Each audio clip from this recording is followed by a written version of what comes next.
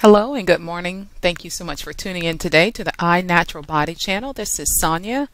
So we are continuing along in understanding Soapmaker 3. Each morning we want to begin with the little housekeeping. So if you recall, I am working from a Microsoft Vista platform. So if it's a little different from what you're accustomed to, trust me, it's different for me as well. Each morning when I do log into the Soapmaker 3 platform, there is a shortcut on my desktop, and this is what I do. I double click it and it opens. Keep in mind, I haven't used Soapmaker 3 for any business purposes as of yet.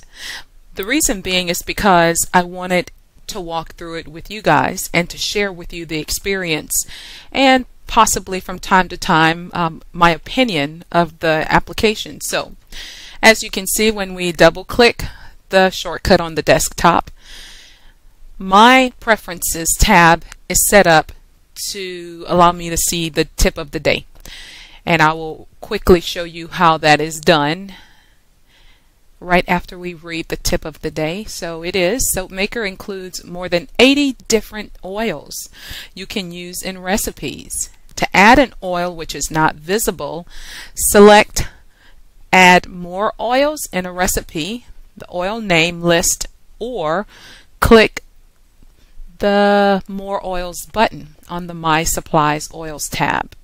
And remember what I said in the last video, if you wanted to use the previous tip, you can either click on it like this and it will shuffle to the previous tip, or you can click the next tip and it'll shuffle there. If you're more of a keyboard hotkeys type person, then all you have to do is click the Alt key with the letter P or the letter N to move these tips forward or back, or the Alt key with the letter O if you're custom.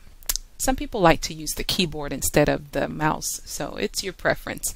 Alright, so we've read the tips. Now real quickly, if you do not want to receive the tip of the day each time you log in, all you have to do is click right here and it will remove the tips at the startup. This is one way that you can do it, or you can go right up here to the top left corner and click on the PREFs, the Prefs tab, and basically this is where you set all your preferences in this area. And as you can see here, Show Daily Tip on Startup is selected because I do want that preference, and so it is set up for me here. But if I didn't want it, I can easily depress it or click it here and it will not show up when I open Soapmaker 3 each day.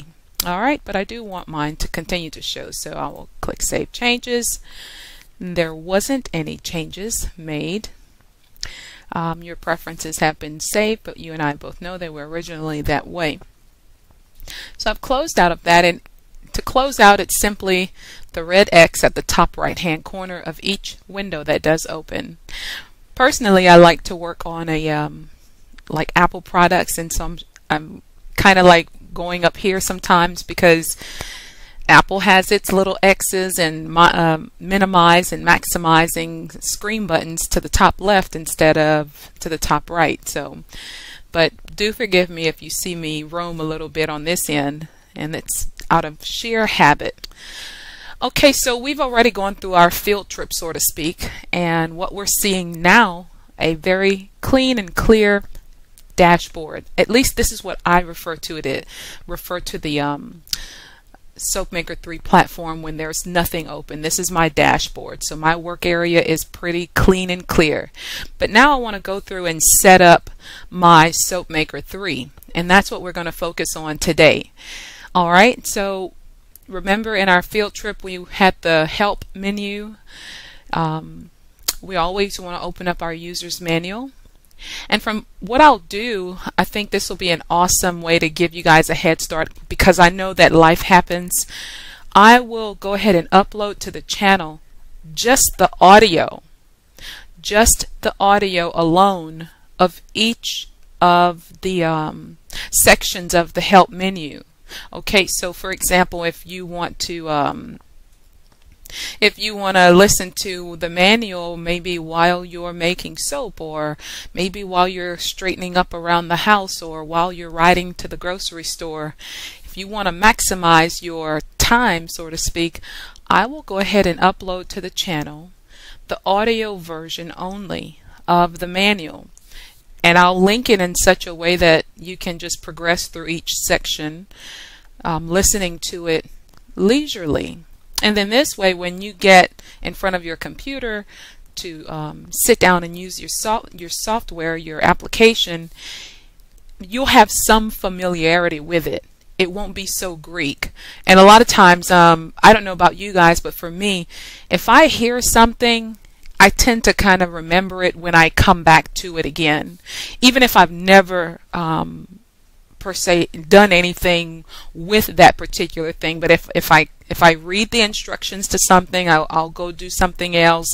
When I come back to maybe put something together or what have you, I kind of have a familiarity with it, and that kind of helps me to get through it less stress with less stress. So I'll help you guys out by doing that. So, coming back into what we're doing today, the focus for today is just to get started and get the initial setup, all right? So, when I did read through this page, the initial setup is right here. I can access it by clicking on the blue hyperlink embedded in that first help screen. So the initial setup, it says when you're ready to start using Soapmaker to create your own recipes, record supply purchases, and in the professional edition, track your inventory of supplies and products, follow these steps. Note, if you are updating from version 2.8, see importing your 2.8 database instead. So real quickly, for those of you who are importing, let's take a look at that real fast.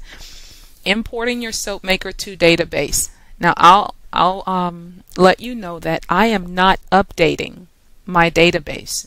I am not familiar with Soapmaker 2 at all. So I just wanted to show you guys, those of you who this pertains to, importing your database from Soapmaker 2, that you will have to complete this step prior to going through Soapmaker 3 from this point. And I'll make a note of it also in the final recording for those of you who want to come back to it. I'll make a note where you can easily skip ahead to where we will be completing our initial setup, okay? But this is the information that you guys will have to go through first. Since this doesn't pertain to me, I'm going to click back and get back to this page, the initial setup. But I did want to share this with those people who are importing their database. You must do that part first. Alright, so for the rest of us, that includes me, first we will delete the example data from the database. Soapmaker comes with example supplies, recipes, batches, purchase records, and sales records. Once you have familiarized yourself with the program using these examples, you can edit or delete any examples you don't want to keep. To delete them, choose Clear Data under the File Database or menu and select the types of data you want to delete. Warning: all data of the selected types will be deleted, so do not use this command if you have entered any data you want to keep. Alright, so let's go take a look at the examples that are in the database, okay? Alright, so I'm going to minimize by clicking on this button, and let's check out My Recipes. It's right next to the My Recipes tab, is right next to the Preferences tab. You can access it here by clicking on Show My Recipes, and I'm going to close out really quickly to show you another area where you can access your recipes, and it's in the Recipes menu, one level above, right above the My Recipes tab. You can also access Show My Recipes in the Recipes menu. So either one brings out the recipe, the My Recipes window. Alright, so in the My Recipes tab, let's go and look for the recipes that are in the database as examples, okay? And basically all you do, if you don't see where you can expand the basic oil mixes and the recipe examples, look to the far left in the open window, and if you're following along you can see what I'm doing. But there's a plus sign that is right to the far left of basic oil mixes. If you select it by highlighting it, you can click the expand or use your hotkeys. Or if you don't want to expand both of them together, you just click on the plus sign to expand whichever folder you're wanting to look into. So we want to look at the recipe examples. We have a bay rum shaving recipe. We also have a cream soap example. We have a hand lotion example. We have a liquid soap example, and we have an oatmeal exfoliating and pink lilac example. These are our sample recipes. Alright, so while we are in this window, I want to let you know that you can expand this window as you see what I'm doing, and basically all it is hovering your mouse over one of the edges, either the bottom left or bottom right or anywhere along the edge of the window, and it allows you to expand that window so you can see it a little easier. I don't know about you guys, but I can see it a whole lot easier this way. Alright, so in our recipes we have several examples. Alright, so I'm going to click on bay rum. You see what happens when I click on bay rum? It activates several other tools that we can use. I can dock this window by clicking on dock. It'll dock this whole window, the My Recipes window. So let's see that. So did you see that? It actually docks it and it puts it where it wants to go. So let's see, just for example, we are going to come back to My Recipes. What happens when I open My Supplies? If I move the My Supplies window, and that's easily done by just left clicking and dragging the window wherever I may want it to be, my Recipes remains open because I've clicked on dock. I've docked it to the upper left corner. It's going to stay there no matter what I open. If I open graphs, guess what? Beneath there is My Recipes. It remains open. Okay? So we have My Recipes, My Supplies, the qualities graph that's open. Let's open My Products. I'm just doing this to show you that once you dock something on your dashboard, it's always going to remain open. And so this will be very beneficial, especially if it's something that you might be working on more than one. You could be working on more than one recipe. You might be editing or updating some recipes. You don't want to constantly open that window. So you can just dock it to your dashboard. That's one example of why you might want to dock your My Recipes window onto your dashboard. Alright, so what I want to do now is close these different windows that I've opened. I'm closing them just simply by clicking on the red X in the right corner of each window. And I know that I've docked this thing, and notice when it's docked it stays quite neatly to the far left, but it allows me to adjust the size by pulling on the bottom right corner. And I can make this most readable by doing this way. This is something that I wanted to explain to you guys, but I think I can wait a little while. I'll make a note of it. I don't want to get off track too fast. Alright, so once you select a recipe, notice that you get access to several additional tools in the My Recipes Recipe Management Center. When there's nothing selected, these different tools are inactive. You will not be able to do anything with these. You won't be able to rename the recipe, neither delete or open or print or make the recipe. Nothing is highlighted here. You have to click or select one of the recipes in order to manipulate these different tools. Alright, you even get the option of creating a new recipe here. Alright, but for the sake of going through the my recipes, we want to, I would like to rename these and call it bay rum shaving. Maybe I will call it example. And you have one saved batch made with this recipe. Would you like to have the batch records changed to reflect the new recipe name so your supply usage history reports will still be correct and you will be able to make repeat batches? Sure. And I would like to do the same thing for each one of these. And I will say example, and I will now to activate or to show you this little window here, all I did was left click to select, right click to reveal, and I'm able to correct the I just saw something too. I need to go back up and do that.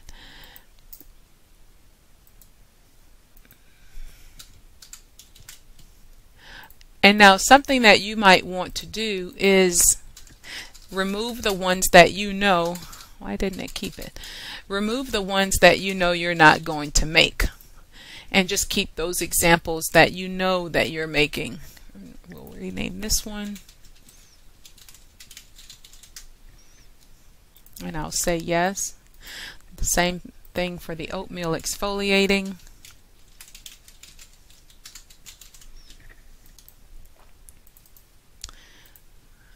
And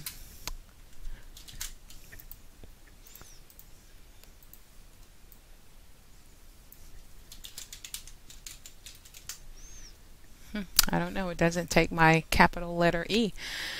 Alright, so basically what I wanted to do, my line of thinking is, if I know that these are all examples and they're attached to certain supplies that are in the system already, I want to be able to recognize the example throughout the database. I'm not making a decision to delete everything just yet because I haven't gone through any of these. Alright, so after we kind of play around a little bit with each one of these things just to see the data behind each recipe, then we'll definitely go ahead and delete those. Alright, so let's see. If I wanted to make this soap, so let me back up. So I showed you an example of renaming. So we got to use this tool. What happens when we click on new? You click on the new tab and it opens another window. It says open new recipe. Please select the type of recipe you want to create. Will it be a solid soap using sodium hydroxide, a liquid soap using potassium hydroxide, a cream soap using both potassium and sodium hydroxide, or a non-soap, or a melt and pour soap? And so you will use non-soap for melt and pour soap, okay? So we'll say okay just to play it out. The next window that opens, you get a solid soap untitled recipe. And here we have a wizard.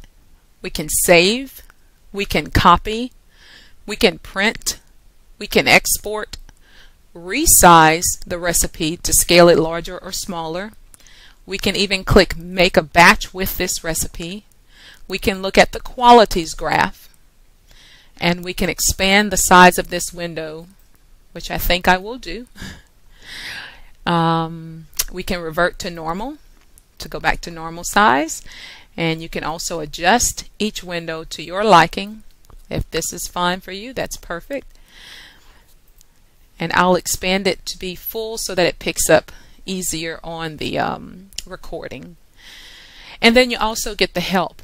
Now let's take a look at this recipe tab, this new recipe tab. The total weight, the total recipe weight.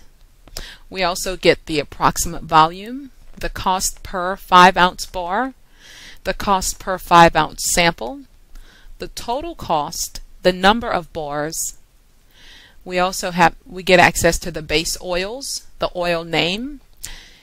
You see here, you can click to insert, delete, or shift a row.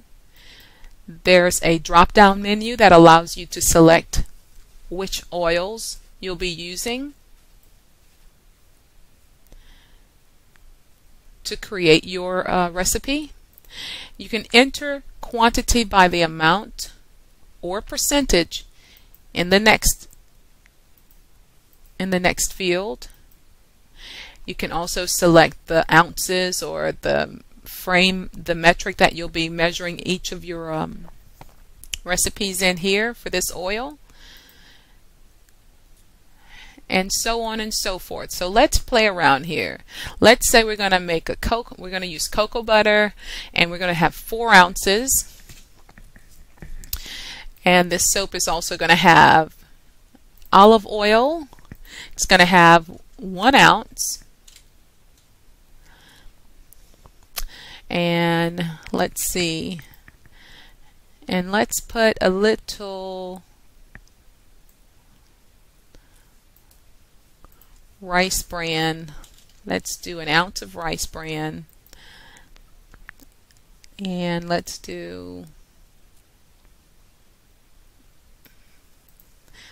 say we need more oils. So did you see what happened when I clicked on more oils? It says check the oils that you want to be able to be available for use in recipes and show in my supplies. Let's pick some liquid oils. Let's see, canola. I have some of these selected, but I'm going to get a couple more of the liquid oils. And let's see, we'll do a little olive pomace, olive sunflower. We'll do safflower and rosehip and shea oil and sunflower and we'll leave that. You get a message that says you have selected 19 oils for use in recipes. Unselected oils will not appear in your supplies list and their usage will not be tracked. Okay, so now when I go to select another oil, I'll have access to the oils that I just selected. Alright, so my line of thinking is I'm using quite a large amount of cocoa butter, and because I want to kind of balance my solids to liquids a little, I used 1 ounce of olive, 1 ounce of rice bran, and 1 ounce of grapeseed. And I feel good with this recipe. I don't know what the qualities of this bar might be, but I'm going to definitely check that in a little bit, and I'll show you how to do that. So when I click on the graph, this graph is giving me a benchmark for the bar that I'm creating so far. This is what the prediction is, okay? Alright, let's put it right here. And I hope you can see this. I'm going to enlarge this window as much as I can so that we can get an idea. Alright, it says mouse over for values. So the benchmark is the silver column. And the untitled bar, the untitled, which is our recipe, is the blue column. Alright? And just to make sure that we're both reading it correctly, what I'm going to do now that we've seen what this looks like,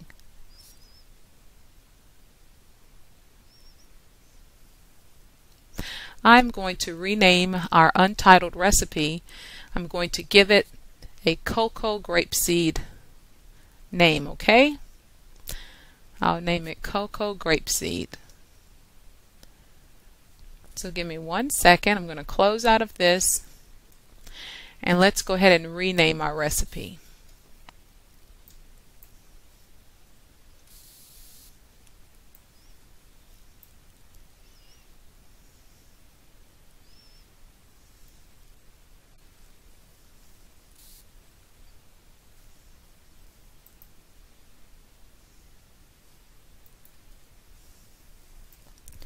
So it's, in order to save the recipe, click on the Save tab, and the recipe name, your save recipe box opens.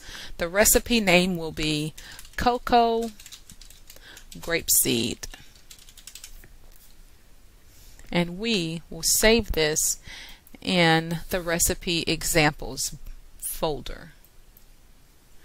Alright, now let's open our qualities graph. And our blue column now reflects the name of our recipe. And so we can get an idea of what the lather will be, whether it will be fluffy, stable, moisturizing, the hardness. We get an idea of what the qualities of our bar of soap is compared to the benchmark. Now, something that I would like to know about is the benchmark. My mind is saying, how did the benchmark get established? Who set the benchmark up? Look, I'm answering my own question.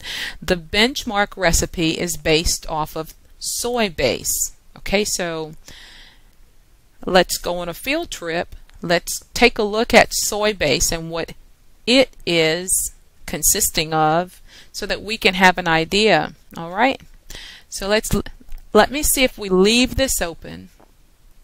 If we leave this qualities graph open, we're going to dock it so it stays open right here. Let's go to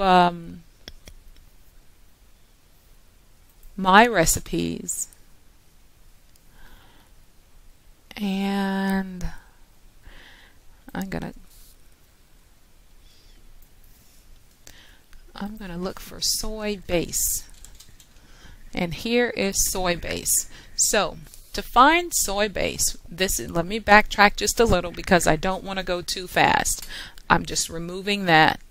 Alright, I'm going to close out and I'll show you what I did, and we'll backtrack just a little bit. So when looking at the qualities graph, after we renamed our recipe so that we can differentiate which one of these columns were referring to our recipe, I questioned who established the benchmark and what is this recipe. In my mind, I questioned that. When I looked at the bottom here, it says benchmark recipe soy base.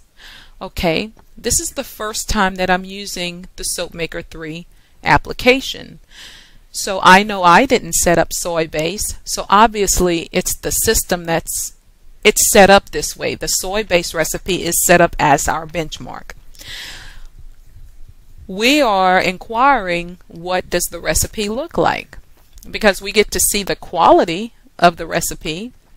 Well, what if we were curious about what oils or what butters or what additives and what have you, what are they using in soy base?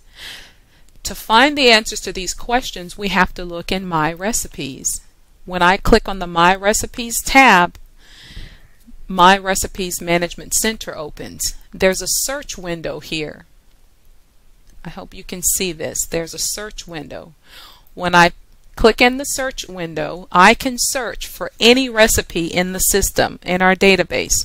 So I just began to type soy, and there we have it. Listed in the recipe names is soy base, created on March 14th, 2016, and it costs 67 cents per sample. When I double click on soy base, it opens the recipe. So the soy base recipe, let's take a look at the recipe that's built in to the benchmark qualities graph. All of our recipes, it appears, if we don't change it, will be gauged against, or maybe not. Soy base, yes it is. Yes it is. The soy base, it will be compared against the soy base recipe. So the soy base recipe has soybean, coconut oil, and palm oil, and these are the amounts. There's 40 ounces of soybean, 20 ounces of coconut, and 20 ounces of palm. And here are the costs. The base oils totals, the recipe costs are based on latest purchases and may differ from batch costs made from older supplies. Now, if you see here, there's a base oils tab, there's a lye water tab, there's an additives tab, there's a packaging tab, fatty acids breakdown, options, and notes. Let's take a moment and go through each one of these. All right. We went over the base oils tab. The lye water, there's a lye discount of 6%. And here's where it's telling us exactly what's needed. 11.11 ounces of sodium hydroxide that's needed. And this recipe, it's 9.4% of this recipe. There's no water discount. The water needed for this recipe is 27.54. Once again, we're only referring to the soy-based solid soap recipe. 22.54 ounces of water needed, or 3.3 cups. And this makes up 23.2% of the recipe. The percent of base oils weight, 34.4%. Expected loss during process is set at 0%, and they're saying we can look at this in options, and the options tab is right here. We will get there. The next tab, well, real quickly before I go on, so if you know that you are going to work with a discount, a lye discount or a water discount, this is where you would set that information. And I hope that you don't get it confused either which way. Whether you're working with a lye discount or a water discount, you would dictate the amount here. So keep in mind, the less water you use in your soap, the higher or the greater the amount of lye your soap will have. It will have a high lye content. Some soapers do a water discount, and basically what I understand about it is it helps to create a not only a more solid bar, but it also decreases the cure time. And if you're not familiar with the cure time, basically all that is how long does your soap, your solid soap, have to sit before enough water has evaporated from the soap, thus creating the harder bar.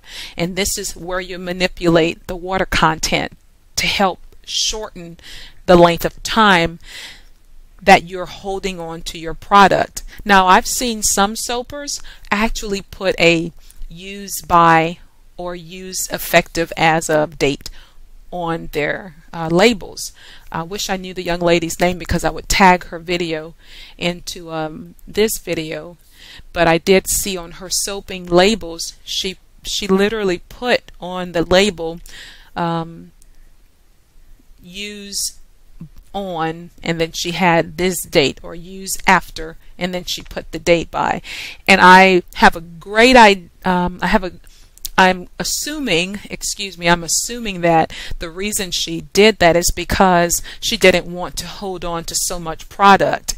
And so if she's communicating that information to her customer, hey, look, these soaps have been sitting for only maybe a week or two, you have another couple of weeks before I would say that it's completely cured. So why would that be something that a person would want to let their customer know? I'll tell you why. I think it's because you don't want to have a disgruntled customer by saying, look, the soap only lasted 1 or 2 weeks, or it maybe lasted a few days. The softer the soap is, you're not going to get a good amount of time to use it because it's too soft. Ideally, think of the soaps that we used to purchase before we learned how to make our own soaps. These soaps would last 1 or 2 weeks at least, easily, depending on how many people are using it. It was a pretty solid bar of soap.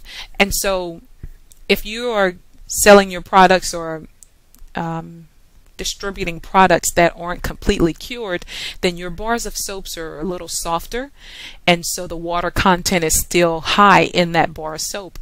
Now imagine when that person goes to use that bar of soap. it's not going to last that long because it's a the water's still in the soap. All right, so keep in mind, if you're water discounting, that means that you have a lot of lye water, or I shouldn't say lye, because the lye water does the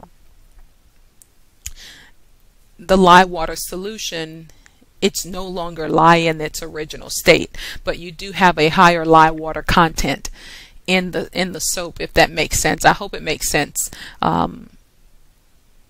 But those people who are familiar with water discounting, this is where you will come in to plug in those numbers.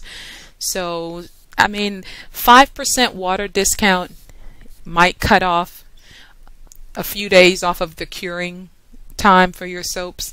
And I mean, for some people, maybe doing additional, taking some additional initiatives to help decrease the cure time will allow them to play very minimally with the water discounting. You know, so I mean, check on the channel. I think I may have a video uploaded. If not, I'll check in my I'll check in the computer to see if I can upload it. I did a video about things that you can do to decrease your curing time on your bars of soaps. I think you'll find that quite interesting. All right. If you have any questions about this section, please leave them below. I'll definitely do my best to get the answer, or I'll answer to the best of my knowledge. All right, moving on to the additives tab. The additives tab is, let's see, category. So you have base oils, blends, color, essential oil, fragrance oil, herbs, or miscellaneous. I think all of the ones except miscellaneous seems to be self-explanatory. Let's do miscellaneous. And we get another, in the additive name, it says borax, boric acid, e-wax, French clay, glycerin, oatmeal. And for the sake of just being curious, what happens when I select base oil? As you can see, base oil opens all these different oils that I would have set up. This is what I get access to. So imagine superfatting. If you know that you're going to superfat 0.5% of the recipe or what have you, here's where you would input that information in the additives category. What happens when we do the blends? Lavender patch blend. This is something that's very, I guess you can say, company specific. This might be your company trade secret or what have you. Color, let's see about color. Pink pigment, ultramarine blue. This is where you could insert or enter the different colors that you use, different micas or what have you, whatever color. Essential oil, let's see. Clary sage essential oil, lavender essential oil, patchouli essential oil, rosemary essential oil, fragrance oil, bay rum, lilac. And all I'm doing for the sake of this screen is just showing us what's been inputted. Now, lavender buds, real quickly.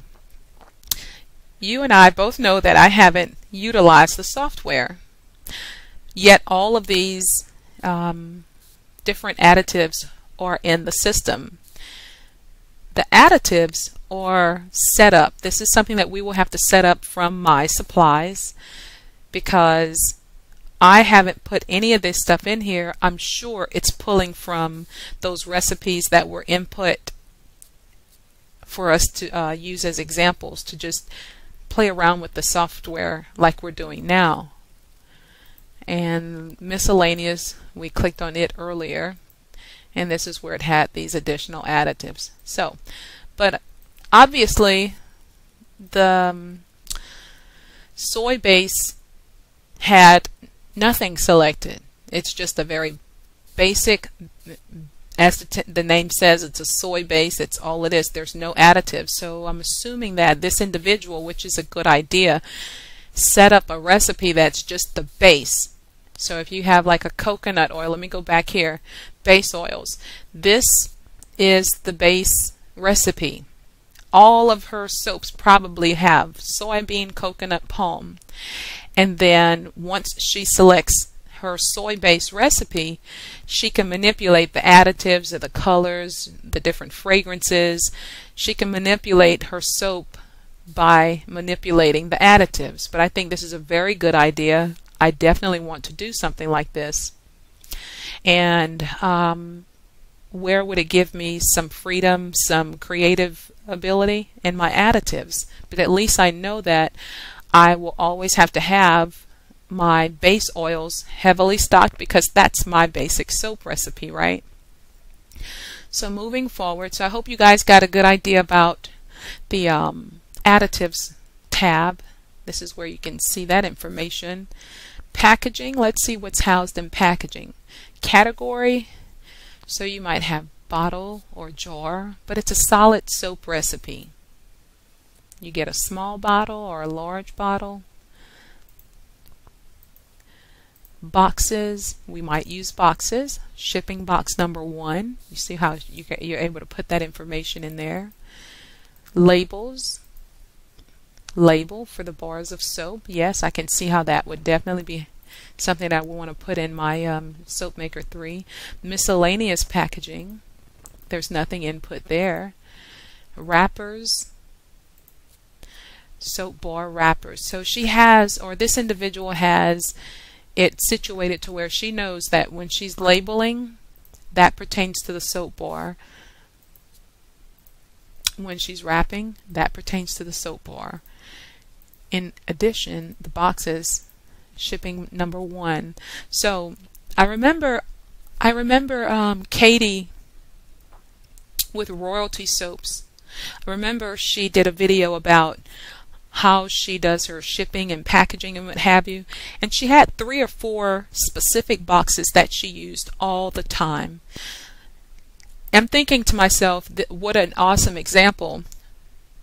You could literally set up boxes for shipping, and then you could literally say shipping number 1, shipping box shipping number 2, and you will know automatically what box pertains to what. All right, and there's measurements that say per bar.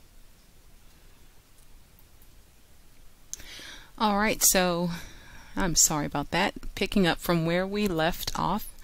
So we were looking at the soy base recipe, and we've already gone through base oils, lye water, additives. Now we're looking at packaging, and we were talking about how Katie from Royalty Soaps uses the different boxes that she did in a video about how she ships her products to different customers. And the different boxes, as you can see, there's a category that you could set up for boxes. She would be able to say boxes and then literally list the packaging or the item name.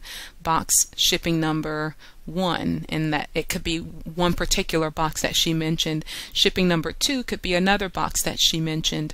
Shipping number 3 could be the other box, and so on and so forth. So you get an idea of how you could utilize the packaging department to situate and organize your different packaging methods, to include using bottles or jars, your labels, miscellaneous packaging, and wrappers. All right. I think this area is a bit more self-explanatory, especially as we see how the examples are set up for us. In the miscellaneous packaging, there's nothing here, but you can get an idea, especially if, say, someone's paying you a little extra to do something, say like packaging it for like a birthday, where you would maybe go above and beyond the call of duty to do something different. Here you have an area where you can select that, because that is a part of your expenses, and you can input that maybe in a miscellaneous packaging area. At least that's what I'm thinking. And of course, per bar or total. It sets it up easily. I'm not sure if I mentioned this or not, but a lot of times if you like hover over certain areas, it'll give you like information that's additional to that department or that area. So when I see that, I'll definitely make note of it and mention it. For example, right now, fatty acids, base oil fatty acid. Let's see what that tab does. the fatty acid composition of this recipe's base oil blend. So just giving you an idea, some additional information, the caprylic percentages, the capric percentage, lauric percentage, what is that? I'm not sure. I can't see any or I can't see it easily. Maybe if I expand my window. Myristic percentage, the palmitic percentage, and the stearic percentage. Relative qualities on a scale of 10. Here we go. Hardness. On a scale of 10, the hardness of the soy base recipe, 5.1. Fluffy lather, 4.7. Stable lather, 5.4. Moisturizing, 6.2. On a scale of 10. These are the qualities, the relative qualities. Also, you get the unsaturated fatty acids, oleic acid, linoleic acid, and linoleic, and what is this one? Linolenic acid and riconolic acid. Alright, so I'm saying acid. It says nothing about acid on there.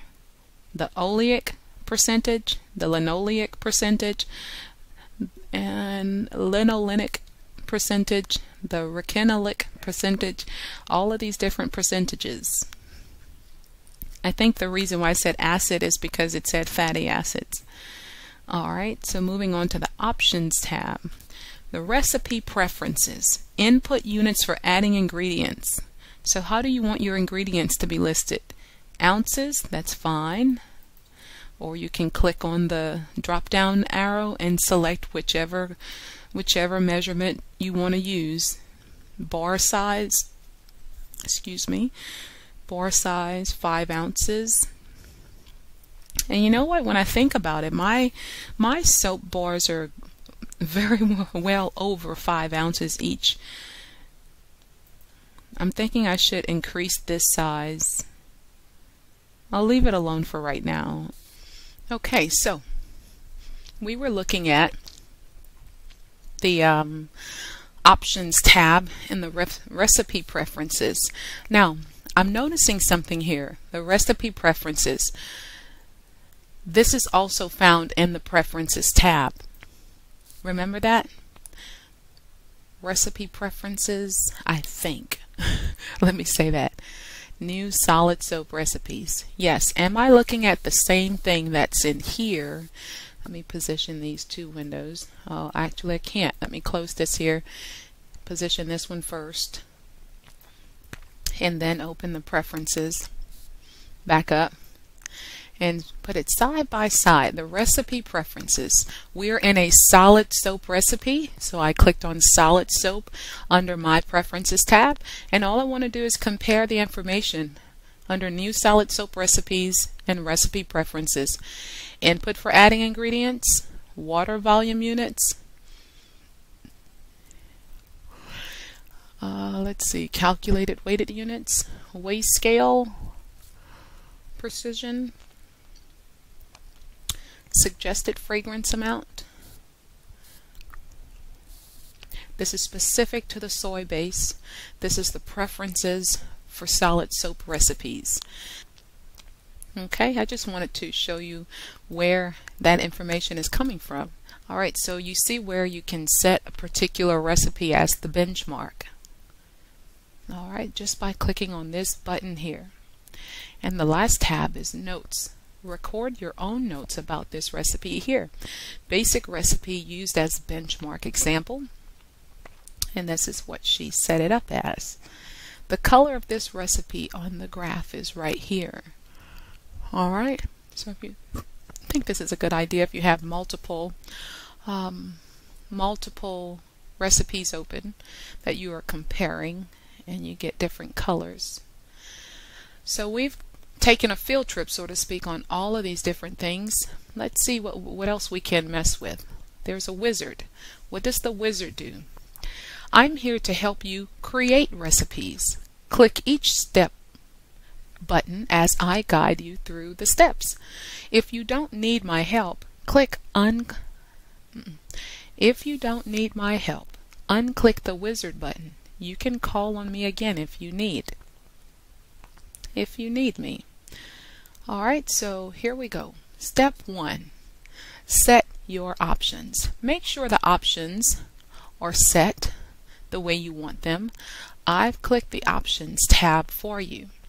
Choose the input units you prefer for most ingredients. You can always use a different unit when entering a particular ingredient.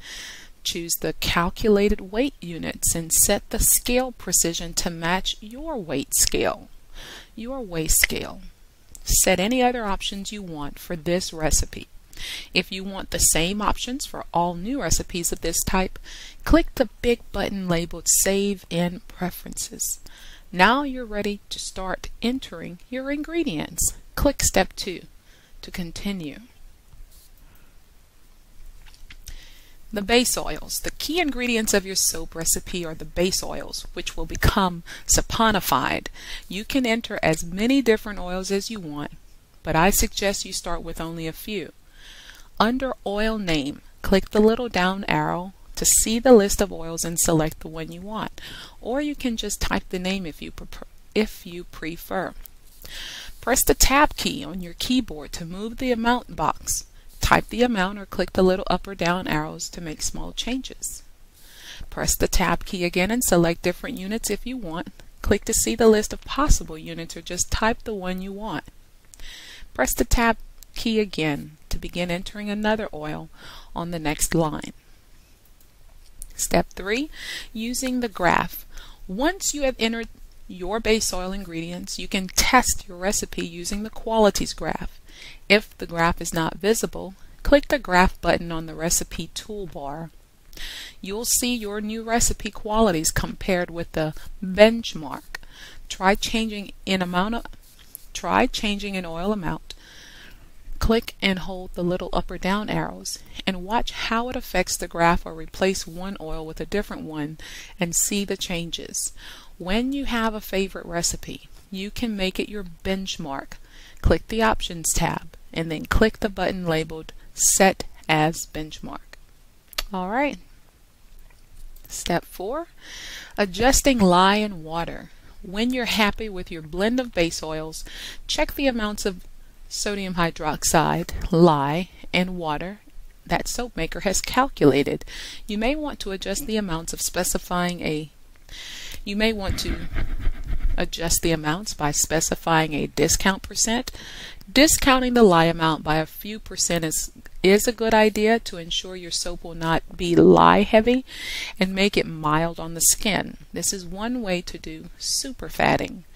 You can also discount the water amount to make a stiffer batch that will dry more quickly, or you can use a negative discount to increase the water amount. That just explained what we were talking about a little earlier in a more concise way. Alright, moving on to Step 5, the additives. The additives page is where you enter all the non-saponifiable ingredients like scents and colors. You must define ingredients in My Supplies before you can use them in recipes. That's worthy of noting again. You must define ingredients in My Supplies before you can use them in recipes. Select the category or just type the category name, then select or type the additive name and enter the amount. When you use a liquid additive such as milk, check the box under Adjust Water. This tells Soapmaker to reduce the water amount to compensate. Create your own additives in My Supplies so they are available for including in recipes. You can include a base oil in the additives. You can include a base oil in the additives list as an alternate way to super fat your recipe. Will not affect lye calculation or graph numbers. Alright. Step 6, packaging. Here you can include bottles, wrappers, labels, etc. used with your recipe to package it for sale. By including these items, you can see the total cost of the recipe and the true cost of each bar or portion to be sold. Indicate whether the quantity of a particular item is the total for the recipe or per bar or portion, so Soapmaker will calculate the total. If you specify the total quantity, indicate whether it is fixed or should be adjusted automatically. If the recipe is ever resized. To add packaging items to your database, open My Supplies, select the Packaging tab, and click the New button. Here's a tip. You can include a labor cost item in your packaging list and in each recipe. Step 7, finishing up. If you are into the chemistry of soap making, the fatty acids page shows the estimated percentage of each fatty acid in your blend of base oils. The notes page provides space for you to record anything you want to say about this recipe. When you're ready, you can save the recipe by clicking the Save button on the toolbar. You'll be asked to give it a name and select the group in which to save it. If you need more help with a particular task at any time, just click the Help button. Right-click and choose Help from the pop-up menu, or press F1 on your keyboard. Have fun. Editing. Editing your recipe. To rearrange ingredients, click any row number to see a pop-up menu from which you can choose one of these commands. Shift up to exchange the selected row with the one above it, shift down to exchange with the row below, insert a row above to insert a blank row, delete row to delete the entire row. Alright, so that pretty much explains the entire solid soap recipe as it pertains to soy-based solid soap recipe. So we went over the wizard, we went over saving in our cocoa grape seed. Print, let's see what happens when we print. You get to preview. Let me open this to where it doesn't do much. Oh well, I'll zoom in 100%. That's much better. Okay, so when I click on print, and unfortunately I don't believe, or maybe I do, just bear with me a second. Yes, I do have the printer on. I had to check my printer to see if it was on, and there's paper inside. So when you click on print the recipe, you get the Soapmaker 3, you get recipe soy base, the name of your recipe, the recipe type, the number of bars, the cost for this recipe, the cost per bar, 67 cents per bar for this batch, the contents, the lye and water content. So here's where you would gather how much you need, how much sodium hydroxide, how much lye do you need. With a 6% lye discount, you need 11.11 ounces. You're going to need 27.54 ounces of water. Let's see. Notes about this recipe, predicted soap qualities. You get that on your printed recipe. Predicted soap qualities 5.1, 4.7, 5.4, 6.2. Fatty acid composition. You also get the ingredient list with the INCI codes. The INCI codes, for those of us who are not that familiar, this is what I understand. When you're building your label, some areas require the INCI information to be listed on the label. Some areas don't. Just depends on the state, I guess, your state where you are. I'm not sure if it's federally regulated or if it's something that's statewide, but if it does or if it doesn't, it's never a bad idea to just include it. And here on your recipe list, the printed list, it provides the INCI information, so it's just as easy as copying it to your label. Or we'll be able to see as we go further if this information is automatically put on the label for us, because I do know in the Pro edition you do have that access. Let's print this out just for the sake of printing. Let's see what happens.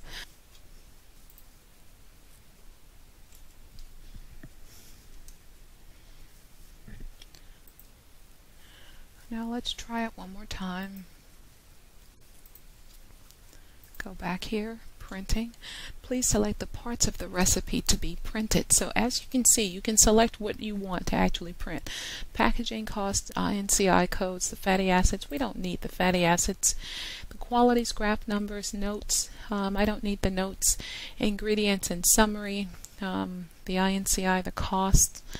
The packaging, I think I like it like that. And this is what that looks like. And you can scroll down. You can scroll down and see those different areas that we already went over. So now let's see if we can print and if something will happen for us.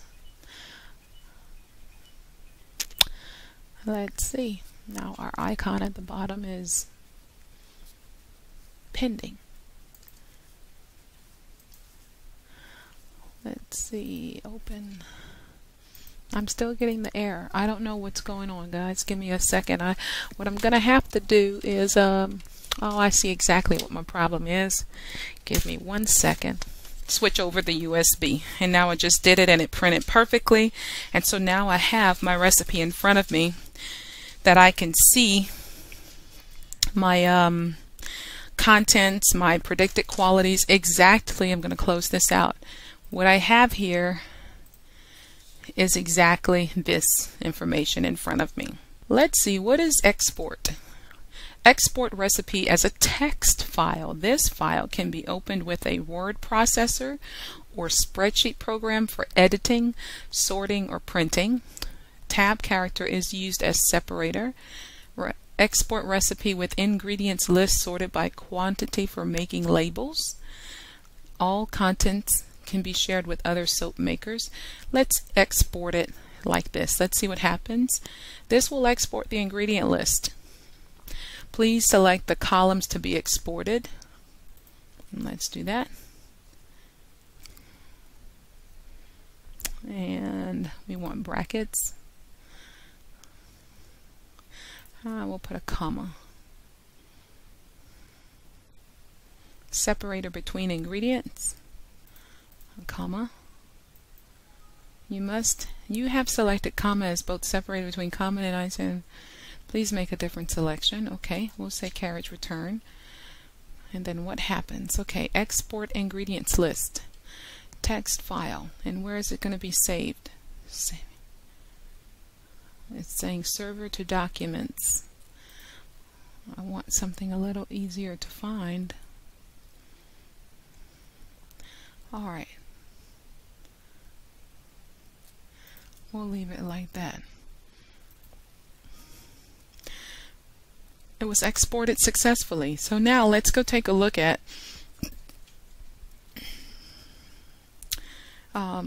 let's go and take a look at where the export may have happened. And actually I'm looking for downloads. And there it is. And these are all the different things that I've downloaded. And soy-based ingredients. And there it is. Let me open it. The recipe, soy-based ingredient list, saved on February 26, sorted by quantity, the largest first, soybean, comma, glycine soja oil, water, coconut, Cocos nucifera, coconut oil, palm, Elias guineacis oil, and lye, sodium hydroxide. So here it is. And this could be easily copied and pasted. Just this portion here could be copied and pasted on labels for label making. You don't have to keep typing it over and over. Not bad, but I don't need that. So let me just delete this from this computer. As you can see, I have enough stuff on here. And we're going to minimize that window and put us back here. So we have done so much. So we've exported, and you guys saw that, the ingredient list for labels. Let's see what happens when we click on resize. Open a copy of the current recipe and resize it to total recipe weight, total base oils weight, total recipe volume. So here's where you can resize it. The easiest thing for me right off the top of my head right now with the situation we're working in, what if we wanted to resize this recipe for 50 bars? What would happen? If we knew we wanted 50 bars of soap, this would be our recipe. Resized copy 1 of soy base, solid soap base. If I know all I want is 50 bars, and how can this work beautifully for us? Now look, we get the yellow bar, the yellow strip, and it's going to match the red strip because we didn't change anything in the recipe, but as you can see, it's adjusting our qualities graph. But you know what I'm going to do, just for the sake of playing with this qualities graph? What if I added some grapeseed oil and I wanted 20 ounces of grapeseed oil? And no, don't save it. I don't want to save it. And I'm going to decrease this by 20. So I got 20 ounces. And you can see when I adjusted it, when I adjusted the palm and the grapeseed, I added grapeseed, adjusted palm by 20, and added 20 ounces of grapeseed oil instead. My qualities graph changes. And I'll hover slowly and go to the left so that you can see where the information changes on the qualities graph. So when I go to from yellow, values 4, this area right in here changes. Watch this. This is what's catching my eye. So I'm on yellow. When I go to red, showing me the values for the soy base, values for cocoa grapeseed, values for our benchmark. Alright, so just wanted to share that with you. That's what happens when we resize. Now let's close out of this. We're not saving any of this stuff. Save recipe resize 1? No. Alright, and it's the same thing here. So we've gone through the wizard. We know what it feels like to save because I saved the cocoa grapeseed. We've printed. Also, we've exported. And we got to see how the labels could easily be created with the ingredients list, that it populates for us with the INCI names listed in codes. And we also looked at resize for a larger batch. And we could also do the smaller, vice versa. Maybe that's something you'll just experiment with. And then make a batch with this recipe. Alright, we didn't do this because I don't want to. Well, what happens if we click on it? Your product cost will be based on the cost of the ingredients list, the ingredient lots used to make this batch. By default, the oldest lots with stock remaining will be used. But you can edit, or you can change this with Edit Lot button. The costs shown on your recipe form are always based on the most recent ingredient purchases, so will generally be different from product batch cost. For more information, you can click the Help button. Don't show this again or click OK. We'll click OK. So when we say make this batch, we get a new window that opens. New batch made with recipe soy base solid soap. We can cancel it, we can save it, we can check all, we can uncheck all. Let's take a look at what's going on this page. The checked item quantities will be deducted from your supplies inventory only for tracked supplies. The product descriptive name, the date made, February 26, 2018, that's today. Waste factor, batch weight is 2% less than recipe. And so we are tracking for inventory purposes right here the coconut, and it's checked. Now this little red exclamation point. This means something. Do you see this exclamation point next to the soybean oil? Look down to the far right. There is a legend. You have sufficient quantity stock left for the coconut. Time to order more with a question mark. No stock left. And you can see there's a difference between these two here. It appears that time to order more has some left in this container, whereas no stock left has nothing left. And then lastly, past expiry is a black exclamation point with a letter X over the bottle. And then lastly, usage not tracked. So, according to our recipe, there's a huge warning trying to catch our attention. There may be insufficient quantity of one or more stock items. Adjust relative list sizes by dragging boundaries up or down to show long names stretch window sideways. Okay? And that's basically just telling us that we can adjust this window in order to reveal any information that might be hidden. And so we have something going on here. Now you can see immediately that there's no stock left in soybean, no stock left in lye water, and no stock left for water. So we need to do something about that. We're either going to purchase more or decrease our recipe. 23 bars. Do we really need 23 bars? Let's see what happens when we say let's make 10 bars.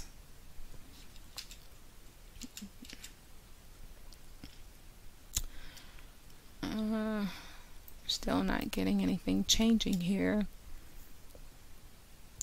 Maybe we can do a custom.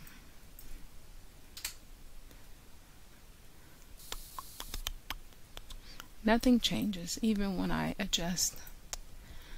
Okay, let's see. Total batch cost 15. Save back check. My question is, while I'm looking over this, is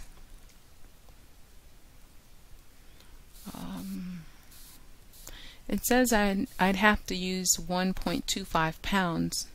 There's 46 pounds left. And same here. So the coconut and palm is okay. Basically, I have nothing available in soybean. So I don't have any stock to manipulate. So I can't adjust my recipe when there's nothing available. I have no stock left. And same thing with the lye and the water. I have nothing in stock. So I can't manipulate this recipe.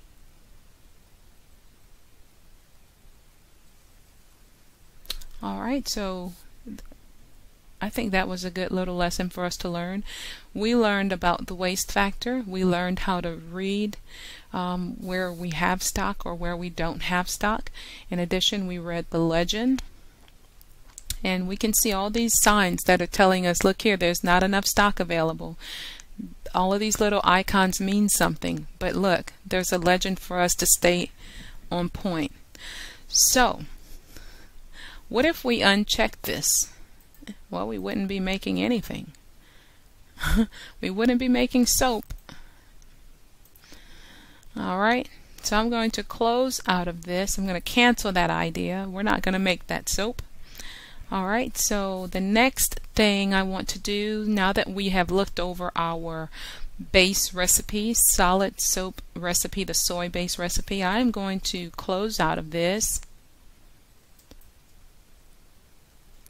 And that takes us back to my recipes, and also when I closed out of each of those things, notice that our qualities graph is now only depicting the two R1 cocoa grapeseed and the benchmark. Alright, so, and all of that stemmed from inquiring what was this whole soy-based thing talking about. So, I'm going to close out of Recipe Management Center by clicking on the red X in the top right hand corner, and that brings us back to cocoa grapeseed. We are building a recipe, right? This is the solid soap recipe. So we said that the cocoa grapeseed solid soap recipe is a new soap, and we are building what oils and additives and what have you that's going to be there. So I know I moved this down here, but let's put it on this side so I can work coming down. I've already entered in the base oils. We've got that entered, and now we're going to go ahead and adjust our additives. Perfect. So line 1, this first category, we're going to say let's put a color, pink pigment, and let's do 1 ounce. And I'm going to do this on purpose. Let's do miscellaneous oatmeal. Let's do 2 ounces. Alright. And lastly, the fragrance oil. 0.22 ounces is what they're suggesting. Let's do 0.5. Lightly scented. Alright, so the next thing I want to focus on is the lye water. 6% lye water discount. Lye discount. Water needed 2.18 ounces. The packaging. These are going to be boxes. Actually, let's do wrappers.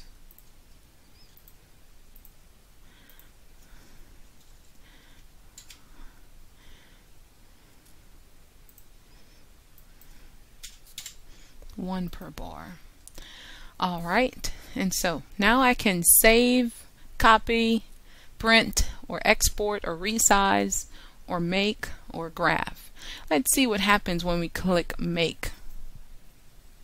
Recipe must be saved before making a batch. Would you like to save it? Okay.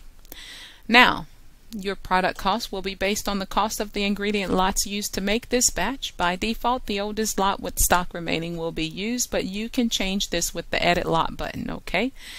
We don't have anything in stock. None of these oils or butters or additives or what have you are in stock. Not even water or lye water or sodium hydroxide lye. So let's cancel this. But isn't it a good idea to just play around with this thing to get some familiarity prior to going in here and doing this stuff? So let's close out of cocoa grapeseed solid soap recipe.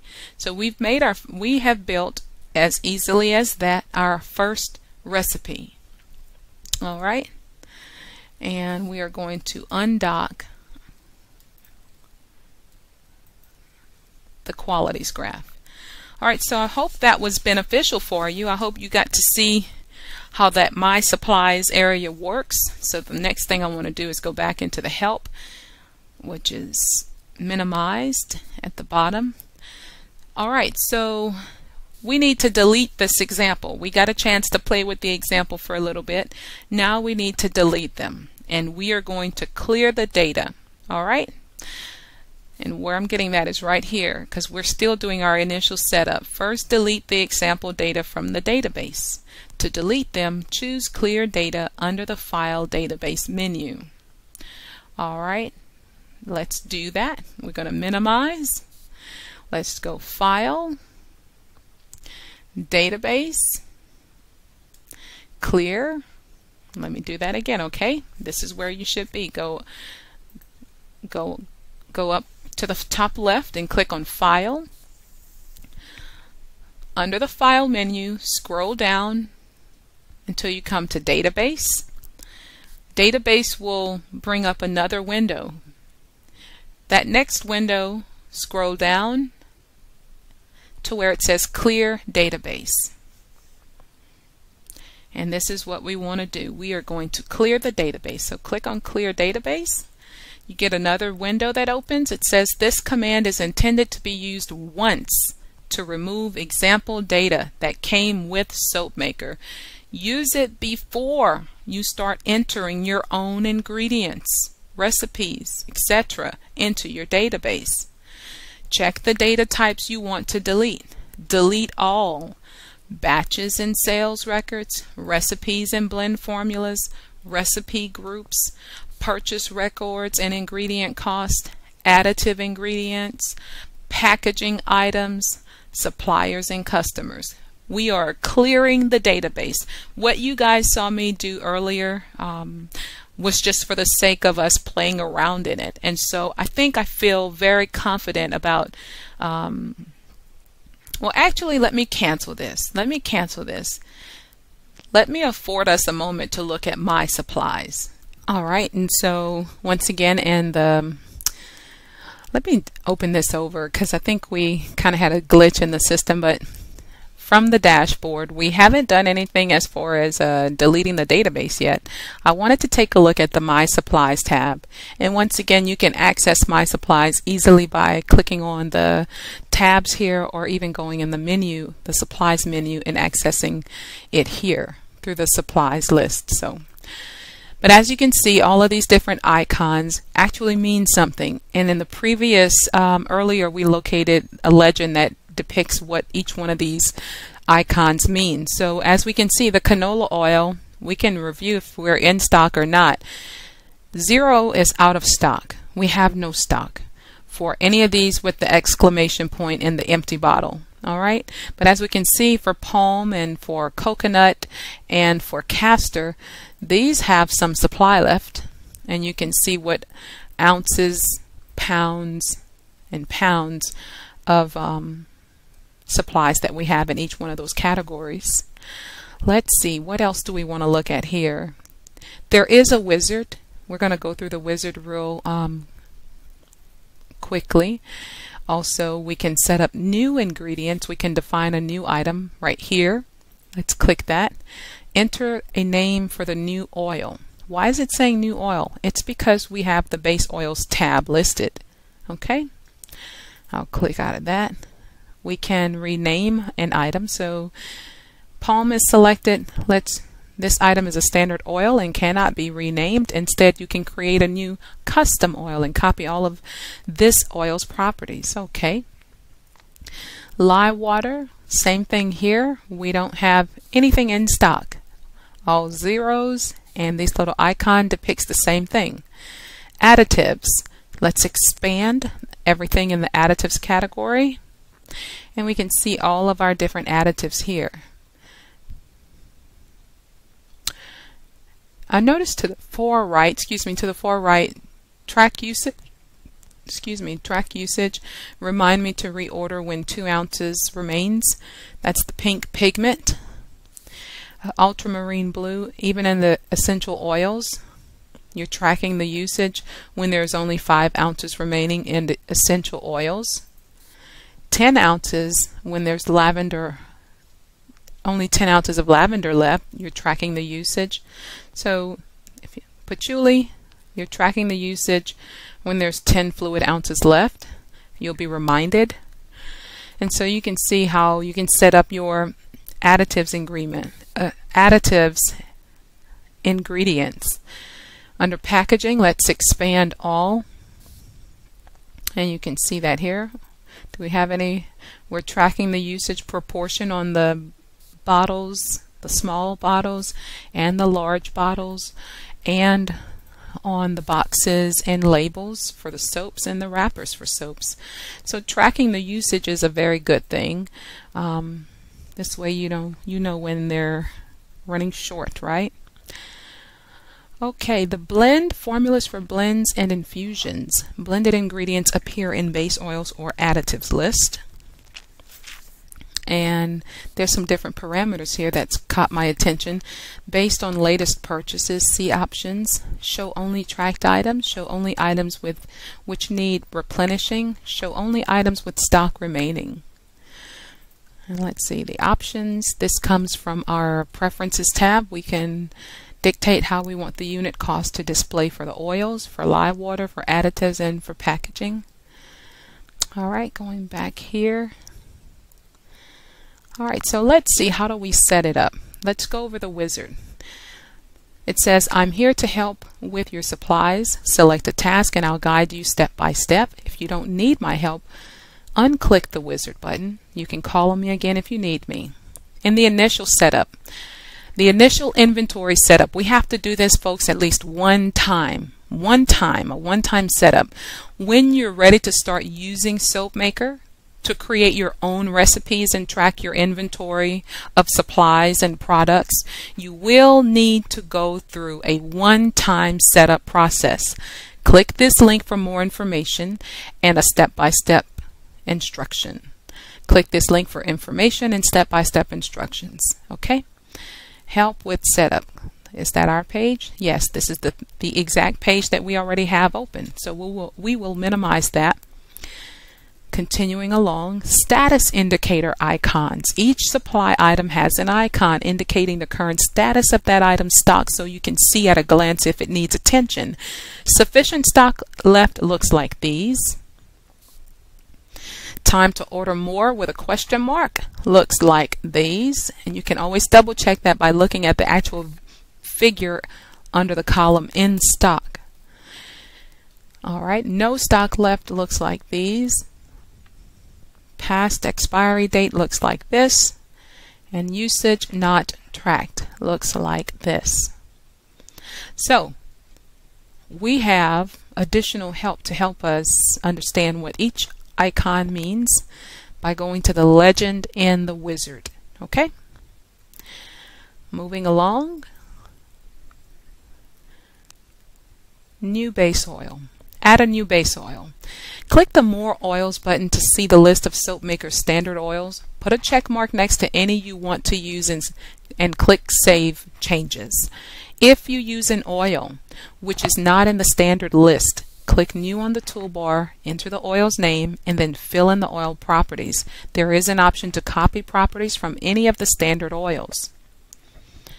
If you want the stock quantity to be reduced each time you use the ingredient to make a batch, check Track Usage and enter the quantity at which you should order more.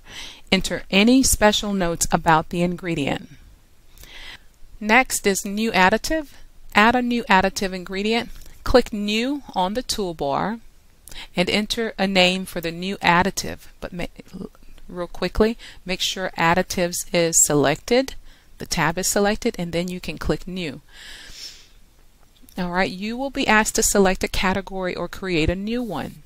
Enter its specific gravity. If you don't know it and can't find out, enter 1, which is the standard gravity of water, and then click OK. But see the help topic, specific gravity. If you want the stock quantity to be reduced each time you use this ingredient to make a batch, check Track Usage and enter the quantity at which you should order more. Enter any special notes about this ingredient. Alright, so you can see what tools are available to you under the Additives tab. You get to delete, print, shipment, purchases, usage, recipes. The recipes will list all recipes containing that selected item, the selected item. So there's no recipes using clary sage, lavender. We have a blend that utilizes the additive lavender. I hope you guys can see what I'm doing. I'm selecting an additive and then I'm clicking on recipes to see which recipe uses the patchouli essential oil. That is used in a blend. Alright, I'll try another one. Rosemary. Which recipes uses the additive rosemary? Our oatmeal exfoliating product uses the essential oil rosemary, and there's a little note right here. The following recipe contains rosemary essential oil. Okay, I think that's very neat to have. Usage shows the usage history for the selected item. This is a usage history for rosemary essential oil this year, last year, or all dates. So it appears that we haven't used rosemary essential oil. We have a list of all of our suppliers here. easy soap making supplies, local grocery store, my own garden, oils galore, up your nose aromas, Woodman Designs, unknown supplier. Folks, I don't know about you guys, but this is definitely an application to help us stay very organized, maximizing all of our time for us, right? Great time management. Take the time to set this thing up one time.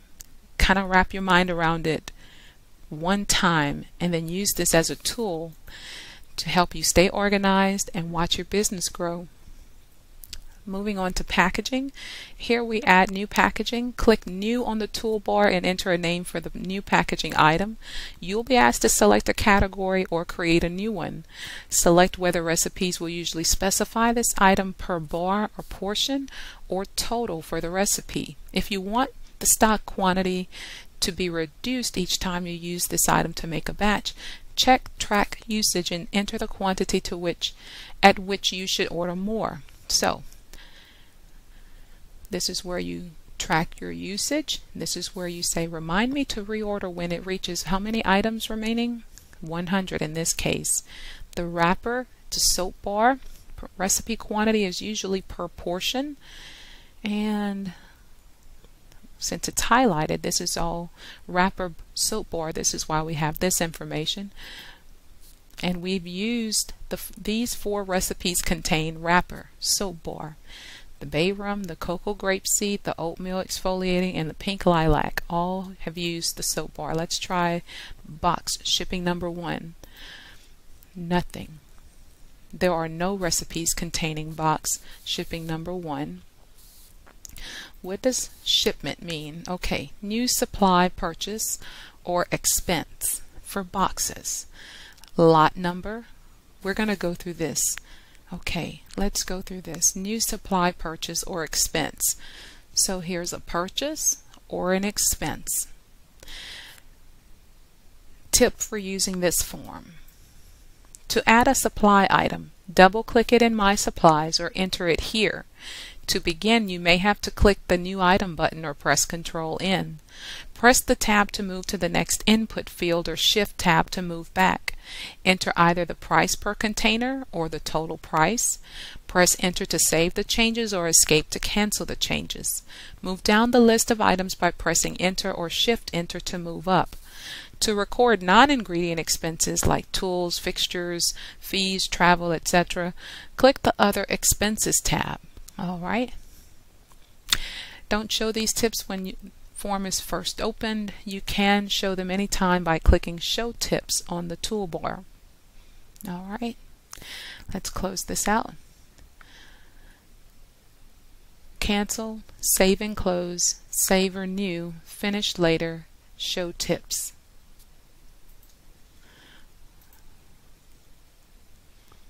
And order number 2, supplier invoice number, raw materials and packaging, other expenses. Okay, raw materials and packaging, other expenses, 2 tabs here. Item number, so it appears that this would be like a particular invoice. Status indicator, I equals inventory, N equals non-inventory, S equals special price. When editing previous, some already used existing products made with this lot will not reflect cost changes. Item deleted or no purchase record found. These icons will mean this. Overhead costs are distributed proportionally to each item, listed item, and are reflected in their adjusted cost. Materials total price, other expenses total. So it appears like it's the breakdown of the invoice that you would have received from a purchase or from an expense. And there's other expenses that may or may not be directly related to this particular